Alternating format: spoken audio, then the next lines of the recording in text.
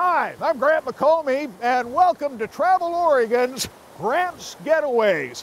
You know, Oregon is blessed with an abundance of rivers, and of course these rivers have exciting, thrilling whitewater rapids, and that's the backdrop for today's adventure. But with a different spin, we're also searching for that premier game fish of the state called Winter Steelhead. So grab your rod and reel, don't forget the waders. We're going out for whitewater steelhead. What a gorgeous day, not a cloud in the sky. Sunup arrives cold, clear, and early in spring. We wear these all the time. Especially when the fishing is your thing. Perfect water for this type of fishing. It's perfect.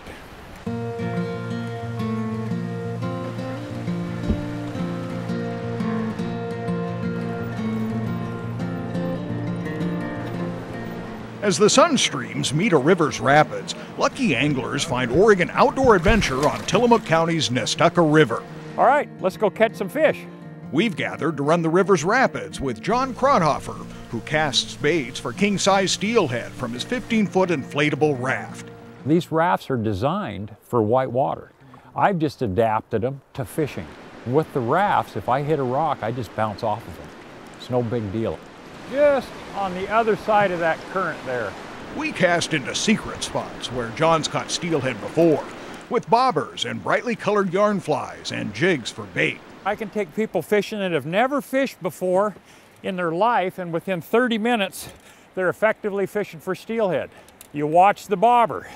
When the bobber goes down, you set the hook and you've got them. John's hooked on a plan that needs angler assistance, catching wild steelhead not to keep, but to keep alive for a fishery future. All right, McComey, let's go down here and see if we can catch one. This is one of my favorite spots when the water's this height. State fishery biologist Chris Knutson took a day off to join us. It's a great way to get anglers involved in participating in development of their fisheries. They provide the fish, the broodstock fish, for our program, and it's just a great way to engage the public. And that's where I come in. Nice and easy. What is it? Big old fish. I don't know if he's got a big old stick or what he's got here. Seems to be lively though. This is pretty cool. Oh, it's a nice little fish. And I think Oh, that's a big got fish. That's a male for the broodstock tank. Knutson says the Nestucca broodstock program needs 60 adult fish. That's about 1% of the run. The fish provide 90,000 eggs for a hatchery program that'll eventually provide steelhead anglers can keep. Woo! Good job, John. The 12-pound male is exactly what the program needs, and Knutson's raft has what the fish needs.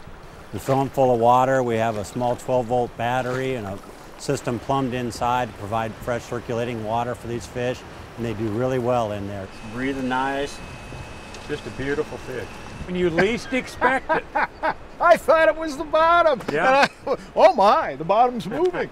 And so must we, on the fast track down the river. Now, normally a fishing trip comes to an end when we reach the takeout, but not today. We're taking my steelhead down to the hatchery where it promises a new fishery future. The angler-caught steelhead have a new home at Cedar Creek Hatchery. The fish will be live spawned later this spring and then returned to the river.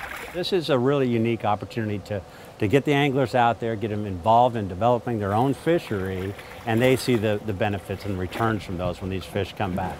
It's a promising program that'll keep anglers coming back to the Nestucca River.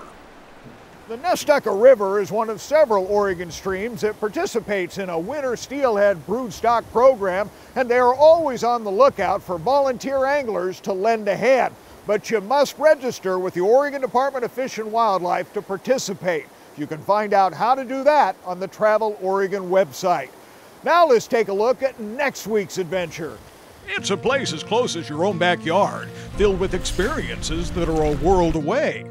We set a goal to make this a destination where you can watch little fish grow and catch big fish from the sea. Great place for people that can't get around as well You know, if they're disabled, I've seen blind people down here fishing. It gives them an opportunity to catch fish. Where education centers on the natural world, if it wasn't for them, those kids wouldn't have this opportunity, and it's such a great opportunity for them. and wild surprises wait at every turn. There's a lot of wildlife around here. Bald eagles, elk I've seen up in the grassy area up here. It's just a beautiful stretch of river and it's gorgeous. On the next Grant's Getaway, discover the many faces of Oregon's visitor-friendly hatcheries. The life cycle of salmon and steelhead and the importance to the culture of Oregon. It's a special place, there's no doubt about that. Don't miss it. So until next week, get out here and make your own outdoor adventure dreams come true and let Travel Oregon be your guide.